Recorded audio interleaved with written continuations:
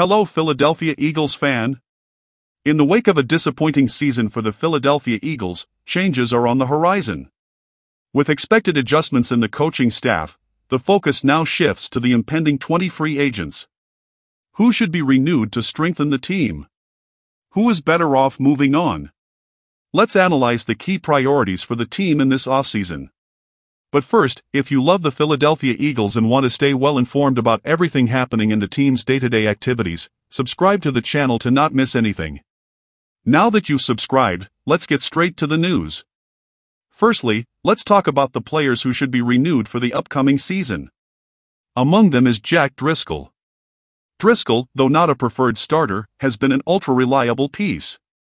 With experience in both tackle and guard positions, his versatility is valuable. He may even compete for a starting spot if Jason Kelce retires. His presence is crucial, especially given tackle Lane Johnson's injury history. Another name is Brandon Graham. Even at 36 years old, Graham remains a force on the defensive line. An experienced leader, he brings both on-field skill and valuable contributions to the Eagles' young team spirit. His farewell at the end of 2024 would be a fitting tribute to his career. Next, we have Jack Stoll. While Stoll may not stand out significantly in the receiving game, his importance in the running game is undeniable. His role, particularly with a new offensive coordinator, may expand, given his crucial blocking. His versatility in two tight end formations and goal line packages is invaluable. Now, let's discuss names that may potentially be released. One of these names is Bradley Roby.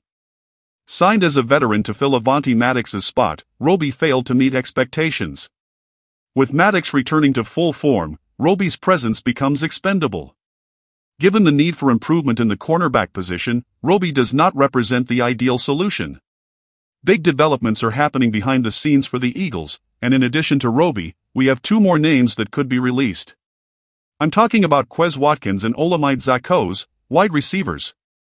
Both receivers failed to stand out last season, accumulating less than 200 yards each. They do not meet the specific requirements of the Eagles for the third receiver position. The decision to cut ties with both allows the team to seek more suitable alternatives in free agency. The Eagles' offseason is full of crucial decisions. Renewing with discernment and making strategic cuts are fundamental steps for team strengthening. Stay tuned, dear fan, as the future of the Eagles is being shaped right now.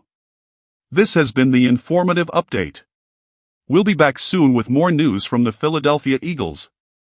Strong hug, see you in the next video.